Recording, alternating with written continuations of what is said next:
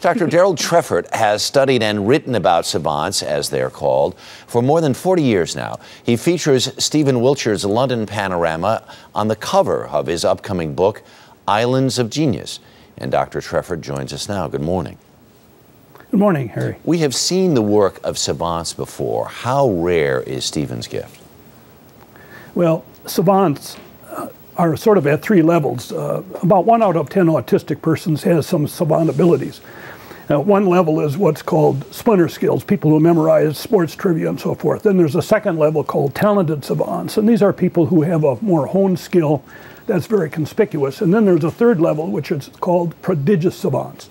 And a prodigious savant is someone whose skill would be spectacular even if it were to be seen in a non-disabled person, in which case we'd call it a genius. Certainly, Stephen ranks high in the prodigious savant category. I've been doing this for 40 years now, and I estimate that there's fewer than 100 known living prodigious savants worldwide at the present time. And Stephen is in that very elite group.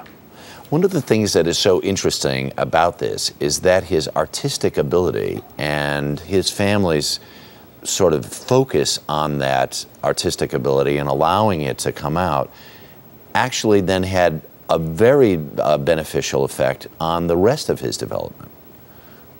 That's right. Well, what we see with savants is that the skill that they have is more than gee whiz, look at that.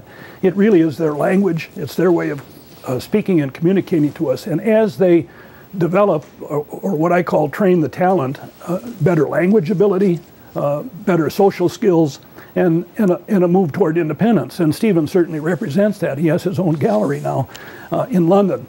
And a crucial part of the development of all of these savants is the family, the cheerleaders, the people that are not concerned about what might be a deficit, but hey, look what's there, and are excited about that, and take it and run with it.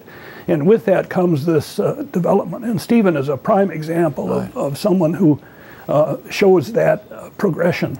Wow.